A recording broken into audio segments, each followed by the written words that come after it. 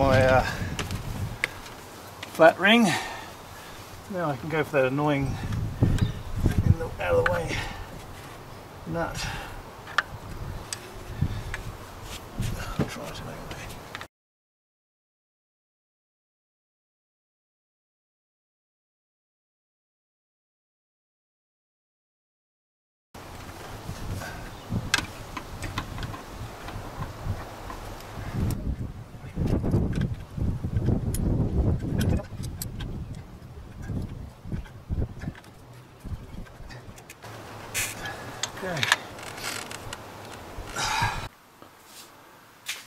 Okay, I've got the camshaft oil seal retainer, this thing's called.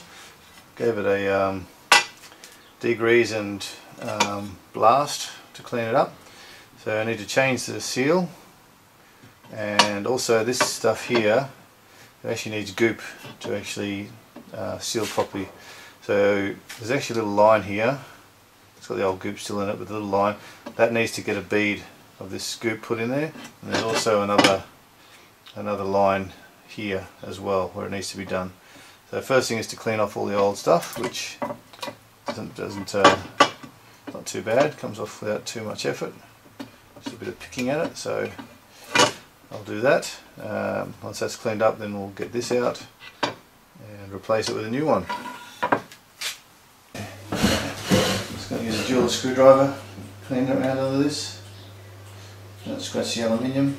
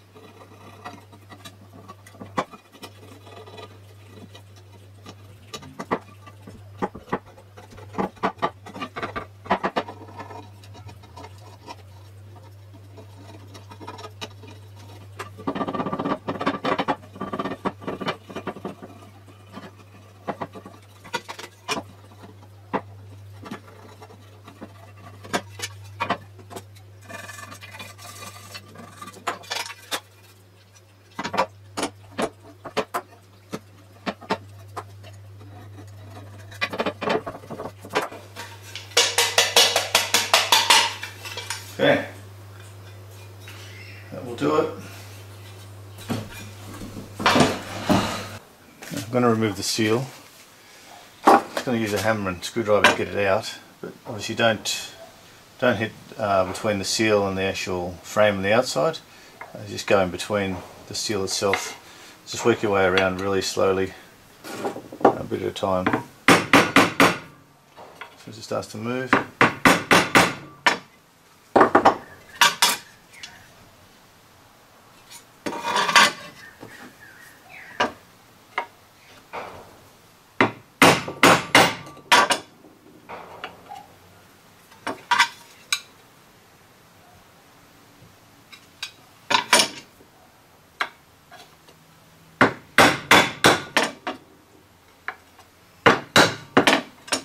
Once the seal's done, there we go, done.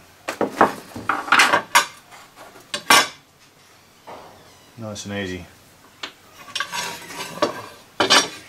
Check sure it's nice and clean inside. Put the new one in.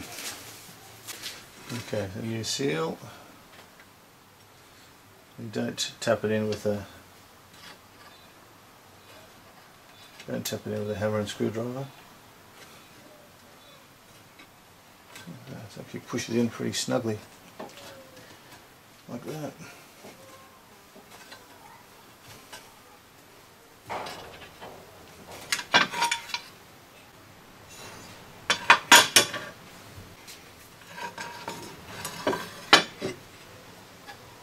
surprised how easy that was to go in.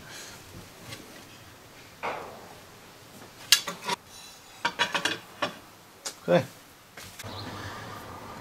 So now I'm going to install the camshaft oil seal retainer. It's this thing here.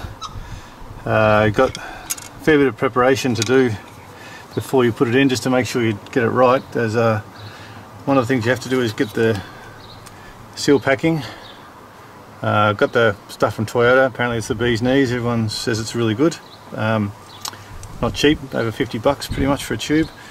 But you need to run that, the beads of that, which I'll show you before I put in, along this indented line, and on this part here along the underside edge of that.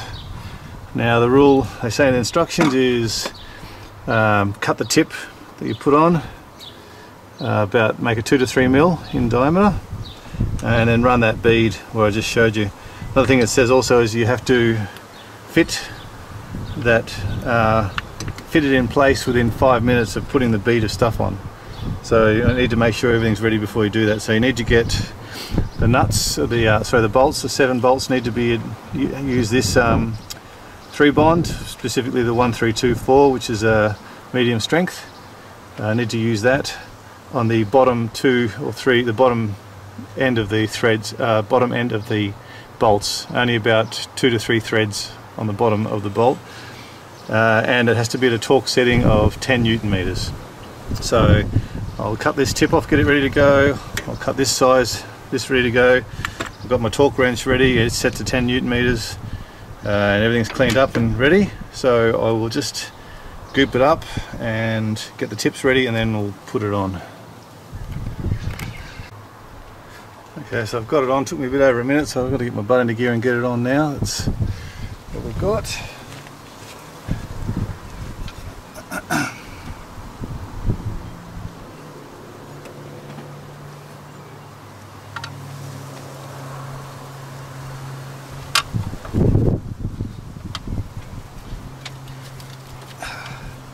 Okay.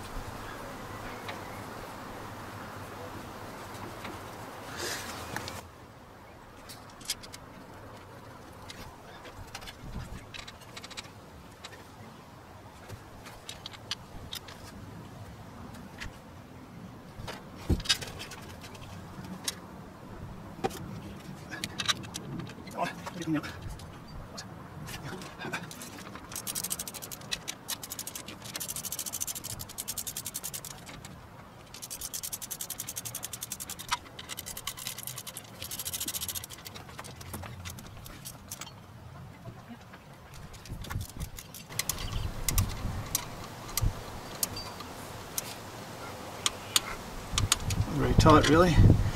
10.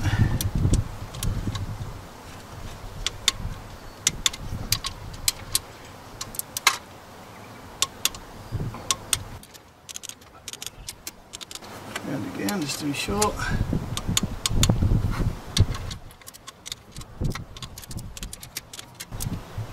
There's one little side one here that I didn't think was quite as important as the other one to get in on time, so I'll do that now.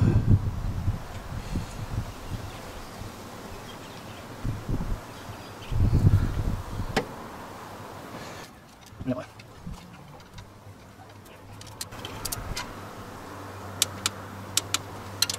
Is it still good? Yep. Cool. So a bit's coming out the back here on both sides. So I'm going to clean that up while it's still wet. The lump out the back, out the front on the hood. Oh yeah, the air intake. Yeah, it looks so nice. That's dry already. Oh no, not too bad. Not too bad. Cool. It's actually cleaned up well, as I'd hoped. The other side now.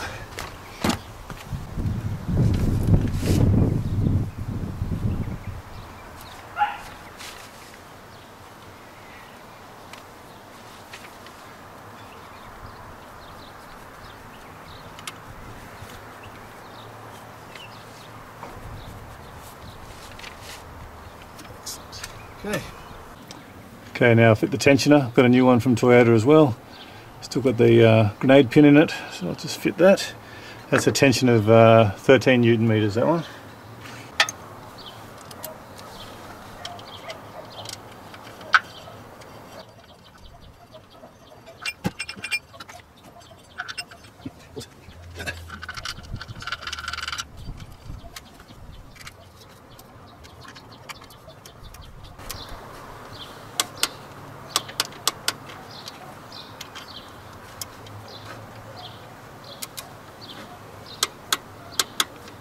Okay. Next, replacing the idler pulley. So I got a new one from Toyota as well. This comes apart pretty simply. You got to use the old Allen key. It just slides out. So I'll just put that there. Get the new one.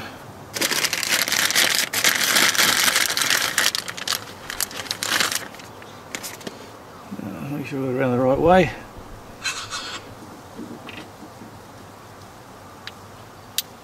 Lovely. And the washer.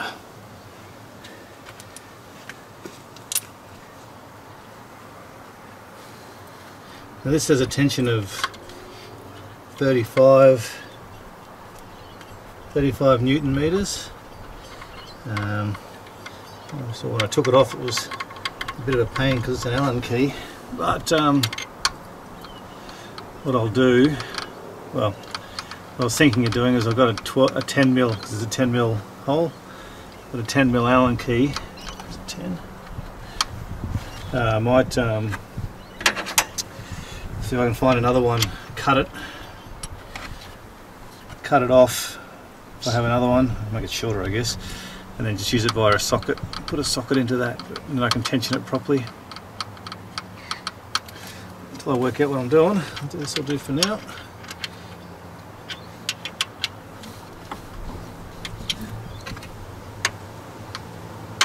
Nice.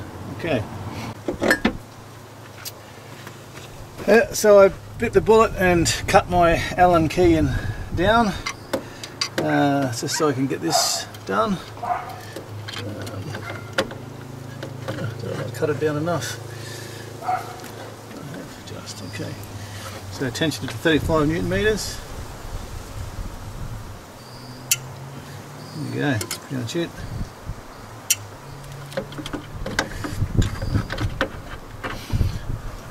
Alright, now we'll go the timing pulley. So it's got the bit in there.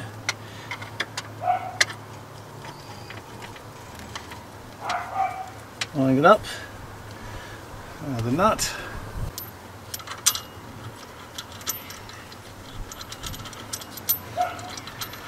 Now I did this. Might have seen at the beginning how I got it off. I might, depends what I do with the video, whether I get rid of that part, but I missed the fact that there is a nice hex head effectively sitting in this, which is designed specifically for taking that off. So I'll just get a big spanner, put it onto there, and then we'll tension it up to the 98 Newton meters that it needs to be. A lot easier than just trying to do it with the pull of the belt, which I did the first time. Okay, so we'll put this on.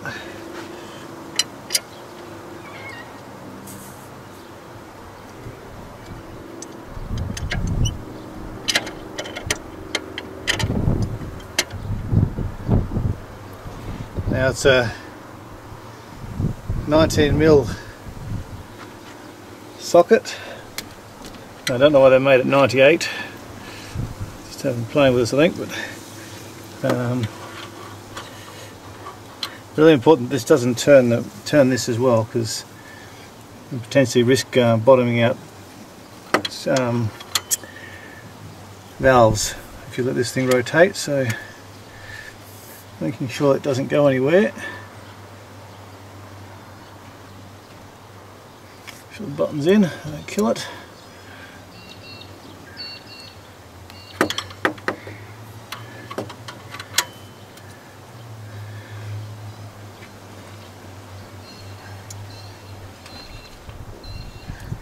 Look at the other side, I like to see what I'm doing.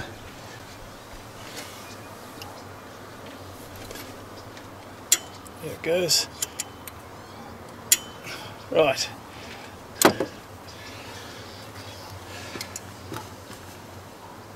Let's make sure it's all lined up still, which it is.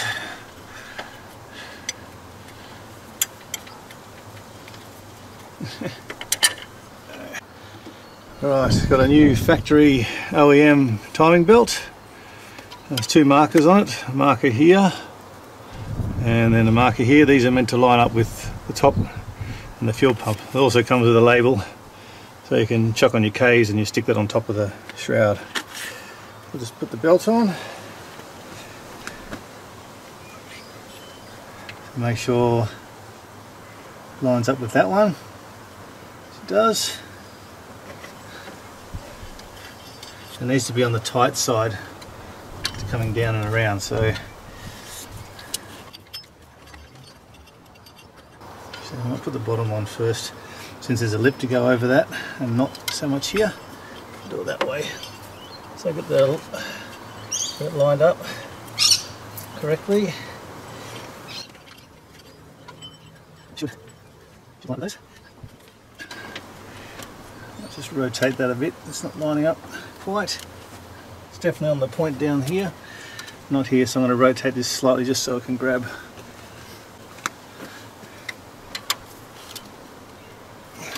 That's enough.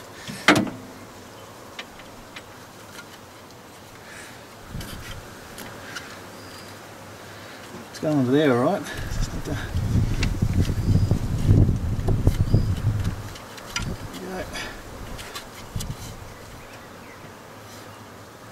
Nice, and on. So just check again. It's definitely lined up down the bottom there and lined up at the top here. Those 2 points. Just take it off and show you. So the mark on the belt, and there's a little V in there, lines up with that. And down here, you can get to it. There's the mark.